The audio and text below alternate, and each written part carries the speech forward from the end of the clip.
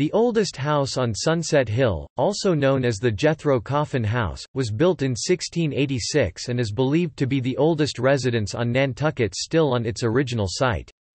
The island's English population at the time totaled several hundred, and the native Wampanoag outnumbered them by at least 3 to 1. Built as a wedding gift for Jethro Coffin (1663–1727) and Mary Gardner (1670–1767), the house represents the unity of two of the island's oldest families. Jethro was the grandson of one of the island's original proprietors, Tristram Coffin, and Mary was the daughter of John Gardner, one of the leaders of the so-called half-share revolt, in which the island's tradesmen rallied against the wealthier full-share proprietors. Although the relationship between Gardner and Coffin was never amicable, the marriage of Mary and Jethro helped unite the families and soothe old wounds. Built on Gardner land using Coffin lumber, the house is a physical manifestation of this unity. By the late 19th century, the house was abandoned and had fallen into disrepair, but a Coffin family reunion held on the island in 1881 ignited renewed interest in the property. The NHA acquired the house in 1923, and 4 years later, the Society for the Preservation of New England Antiquities (SPNEA), now Historic New England, commenced an extensive reconstruction in an attempt to return the house to its historic appearance. The oldest house was designated a National Historic Landmark in 1968. In 1987, it was struck by lightning, which caused extensive damage necessitating substantial repairs to and partial reconstruction of the roof and chimney. Today, the house stands as a monument to the lives of the island's earliest English settlers and offers visitors a glimpse of daily life on Nantucket in the 17th century. It is now a historic house museum owned and operated by the Nantucket Historical Association. It is also a contributing element of the Nantucket Historic District, a National Historic Landmark district.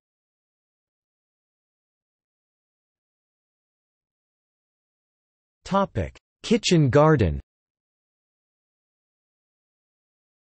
Efforts have been made to restore the landscape surrounding the oldest house to an appearance more appropriate to its historic setting.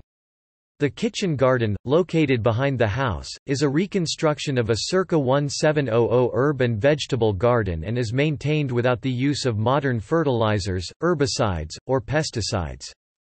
Plants are grown in a raised bed system typical of the time and include common vegetable staples such as carrots, onions, cabbages, and parsnips, as well as approximately 30 varieties of herbs grown for culinary, medicinal, or household use.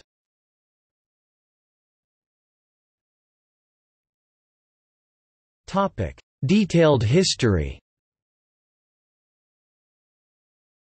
Mary lived on Sunset Hill for about 20 years.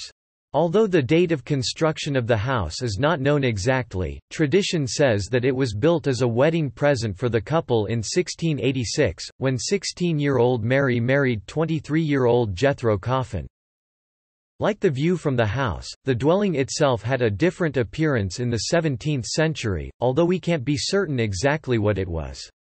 It was an impressive house for its time, 2 stories in height on the south-facing front facade, with a long, sloping north roof sometimes called a catslide, which may be an original feature. Massive fireplaces were the dominant features of the rooms on each floor, the parlor on the west side, the hall, or great room, on the east, and the lean-to kitchen in the rear, under the low-hanging roof.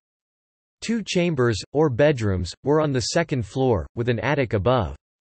Physical evidence indicates that the center chimney dwelling originally featured twin front gables that allowed light into the second-floor rooms, and from that height on the hill the Coffins and their children could see for miles. Mary and Jethro sold their Nantucket dwelling to Nathaniel Paddock in 1708 and moved to Mendon, Massachusetts, when Jethro inherited property there. Although the oldest house is closely associated with Mary and Jethro Coffin, 4 generations of the Paddock family lived there. Many of them were mariners, reflecting Nantucket's change from an agricultural to a maritime community in the 18th century.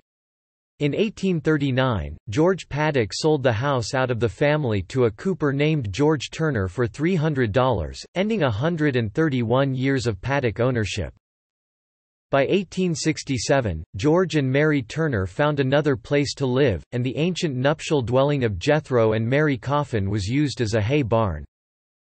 In 1881, two off-island members of the Coffin family purchased the Jethro Coffin House from the Turner family for $300.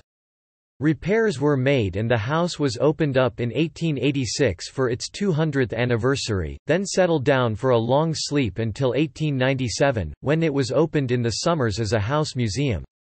The house attracted a constant stream of curious visitors eager to peer into a relic of the early history of the island. The Nantucket Historical Association purchased Jethro and Mary's dwelling from Tristram Coffin in 1923. Winthrop Coffin of Boston—another off-island descendant of the original Tristram—stepped up to fund restoration of the house, and his architect of choice, Alfred F. Shirocks, began the work in 1927. Although Shirocks determined that the house had originally had twin front gables, a decision was made to restore the structure to its more familiar appearance and to replace 18th-century double-hung sash windows with diamond-paned casements, which they felt more suited a 17th-century dwelling. The Jethro Coffin House was designated a National Historic Landmark by the Secretary of the Interior in 1968.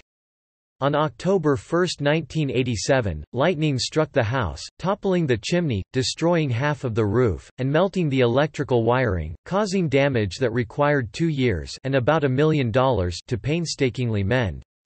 The stalwart old structure was so solidly built that since restoration it has continued to hold firm on Sunset Hill, where it tells the story of the early English settlement of Nantucket in the 17th century.